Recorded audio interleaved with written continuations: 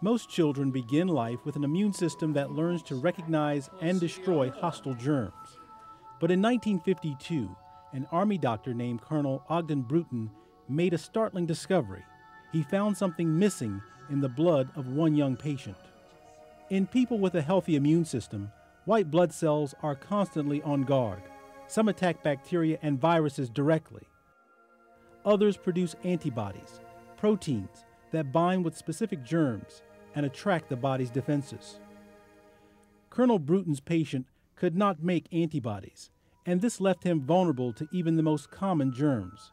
It was the first known case of primary immunodeficiency. Primary immune deficiency is an immune defect that a person is born with, and that's distinguished from an immune defect which might be caused by a virus, or perhaps an immune defect that might be caused by chemotherapy or cancer or some other external cause. Several hundred children are born with primary immunodeficiency every year. Among them, one-year-old twins Tyler and Connor Love. When they were 2 months old, tests showed they were barely producing any antibodies. The numbers were so low that they were at risk for not only upper respiratory infections, but other infections that could have been real bad, that could have actually have killed them.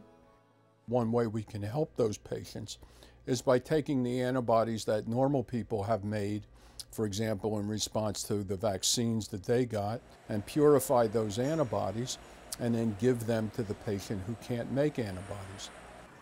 The process begins when healthy donors provide plasma, the part of the blood that contains antibody-rich immunoglobulin.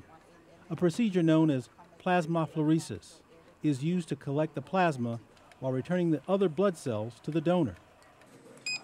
The plasma then undergoes extremely sensitive testing to check for viruses and other infectious agents.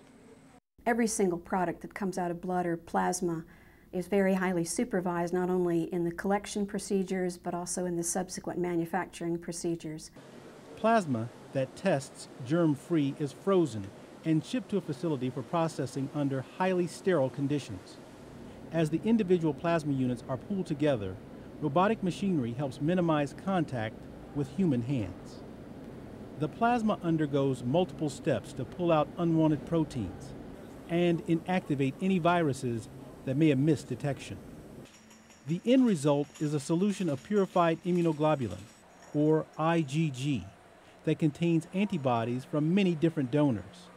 It can be given intravenously once every 3 or 4 weeks, or patients can use small needles and a pump to infuse at home once a week. You can actually give the amount of gamma globulin that's really required to bring that person's IgG level up into the normal range, or if you want to, even higher than the normal range. So that's a wonderful accomplishment that I think we're all thrilled about. It's really changed patients' lives in the time that I've been in practice. They might have to miss a slumber party or a birthday party if, someone has a cold or someone has the flu.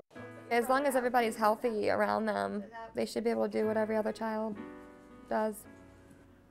Despite effective therapies, primary immunodeficiency often goes undetected, and many patients don't receive treatment until they have been chronically ill.